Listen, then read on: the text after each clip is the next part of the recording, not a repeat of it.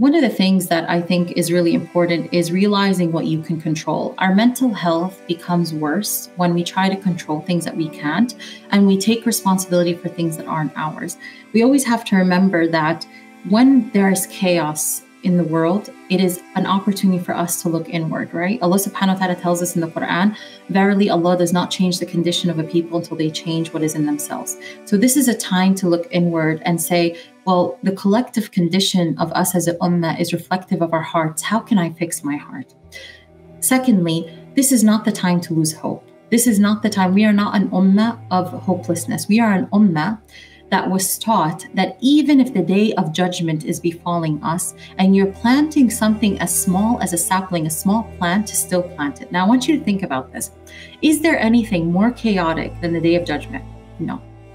But even then, the Prophet ﷺ is teaching us that if you are doing something, a small good deed, like planting a sapling, a small plant, to still plant it, what is that? It's that even if there's chaos around you, focus on what you can control. Focus on the good that you can do. Let me tell you, I have seen people in the worst conditions look for something they can control, because this is the epitome of resilience and strong mental health, is you look for what you can control. And we see this in Palestinians right now. They're surrounded with chaos. They look for something they can control, whether it's they're in a tent and they're cleaning it, and they're beautifying their tent as much as they can. A woman who on Eid day, her house was crumbled and she was pulling her rug out of the rubble and cleaning it and making herself a cup of tea on the day of Eid. This is what we are taught in Islam. If there is chaos around us, let me focus on what I can do. This strengthens us mentally. So if you are getting hopeless because of everything that's happening in the world, look for what you can do.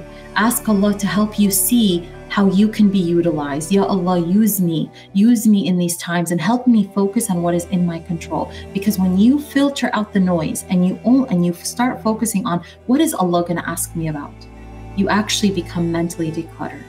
But when you look at the external world and you forget Allah, it becomes so overwhelming, it burdens you mentally, emotionally, and spiritually. Don't get me wrong, what is happening in Gaza and what's happening in Palestine should affect us emotionally. It should. And we should be, so heartbroken at what's happening. It's okay to not be okay right now. It's okay that we are all struggling because of what's happening.